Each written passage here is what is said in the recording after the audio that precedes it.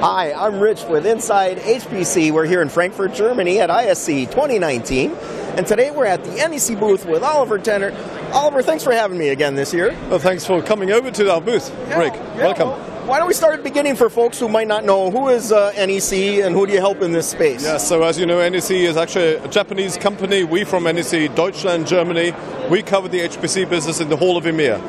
So at this show we are again focusing on our Aurora machine, which is our own development.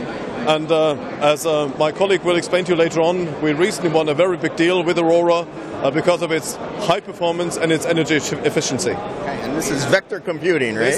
This is vector computing, and anybody interested in vector computing might also try it out, because we do have a hands-on session as well, which is actually quite ongoing. So everybody's happily invited to try out how it feels like to do vector computing on the shell. All right, so let's start at the beginning. Can you tell me about this device? This is the base node for the SX-Aurora, right? Yes. Yeah. This is A308. And this 8 means 8 vector engine cars are implemented in one server. And size is 4U.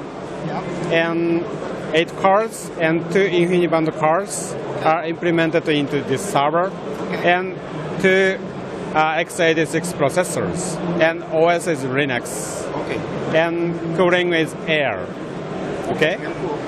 And this is a very standard version, and we also have A500 series. That is our supercomputer 1 lakh. Okay? In that case, we implement direct liquid cooling, DLC, into this server. Okay?